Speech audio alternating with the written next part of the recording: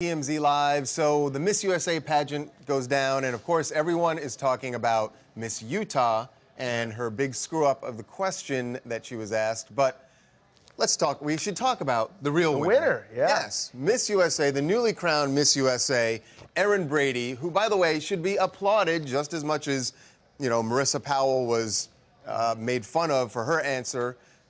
Erin Brady nailed her question. She nailed it, yeah. And sailed right through, and she is now the new Miss USA, and she joins us now. She's in New York City, and Erin, welcome to TMZ Live. Will she have the crown on? That's what I'm wondering. Yes, we got the crown. All right. Hi. Is that basically just been on your head since Sunday? I've been sleeping next to it and looking at it and staring at it, and today I took a little bit of a break, but I'm finishing my day off with the crown. Nice. Are those, by the way, I don't have a lot of experience in beauty pageants. Neither of us do, obviously. Yep. Is that real? Are those jewels up there? What is in your tiara? Yes, it's emeralds and diamonds, actually.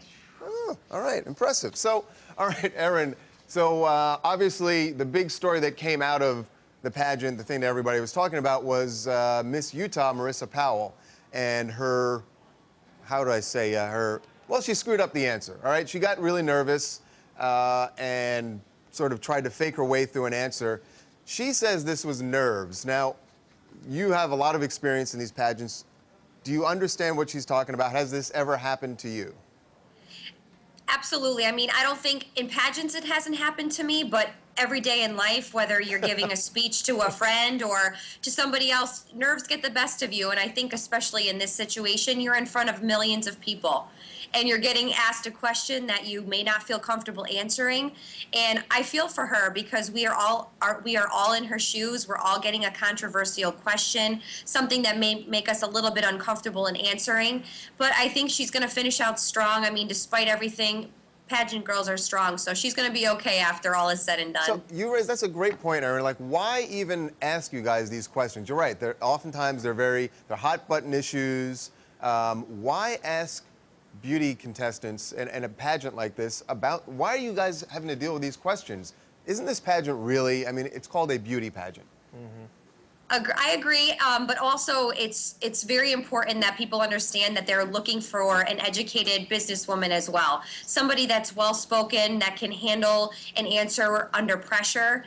And I think asking a question like that really makes you have to think through it and figure it out in your head and get ready for questions that could come your way in day-to-day life. So I agree, sometimes the questions may be a bit hard, but you're representing the USA and they want you to be responsible and up to date with events that are happening all over the country. So Erin, what do you think about the inequality of pay for women in the workplace? Well, of course, I'm a woman. I work in a corporate office, so I disagree with it. Unfortunately, I think it's something that over time hopefully will change. I think more so than ever today, we have really powerful female role models that are obtaining really high-end positions. You know, we have people that are CFOs. You convinced us, Erin. Charles, you convinced us. You nailed it. You had a good answer. That already beat Miss Utah by a mile. So. So actually, what are you, you said you work at a corporation. What's next now that, I imagine you're not going back to your 9 to 5. Correct.